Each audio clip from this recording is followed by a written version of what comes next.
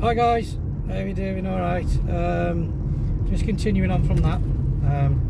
Sorry I didn't get a video out about Arlo with his anti-roll bar bushes and drop links.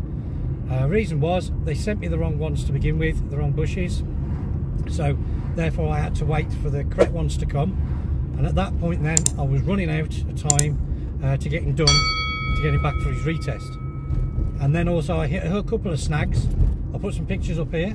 Nice one Ford for designing the bolt to get out to get the bushes there. As you can see, it's right up against the chassis, and I had to drop the front subframe rear so I could extract that bolt.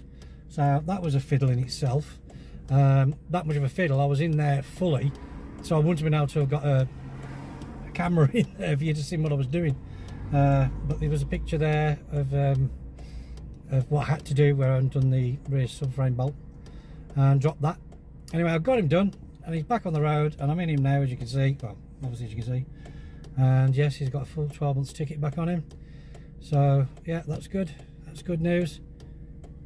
I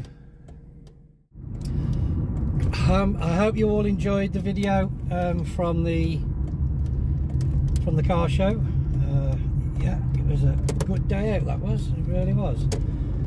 Good time well spent with family as well. So a shout out to AJ with his GT, Polo GT.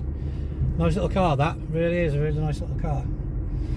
Well, Oddie, as you know now that he's off the road, even though I did have to use him this week because I was trying to get Arlo done for his retest. I've had to push him and I had to use him a couple of times to work and back. So he's well and truly now not going anywhere. The only place he's going to be going is in that garage. I think the first job I will do on him is probably get the engine out. I have been lucky. I've got gaskets. I've actually got 2 S gaskets, 2 rocker cover gaskets, and a couple of other gaskets as well coming, which is good. So at least I've got them ready to sort his engine. Obviously, there's lots. There is going to be a massive list that I will be doing on Oddie. So keep an eye out for all that as we start going through it. Maybe a bit quiet for a couple of weeks while I sort out a garage and a few things and getting him in and getting sorted what needs doing. So I might just be a couple of waffles while I'm sorting everything. We'll try and get Arlo to a couple of meets, cars and coffees, stuff like that, over these next few weeks. So at least there'll be some content there for you guys. Other than that, there's really not much to say today, other than it's Friday. I'm going to be home very shortly and I'm going to enjoy the weekend. Last of the summer weather by the looks of it. Come on, silly seagull.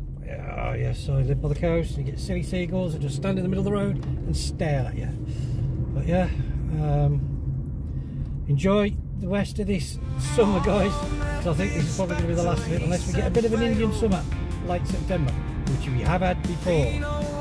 My birthday's towards the end of September, and I've always had good weather on my birthdays. There we go.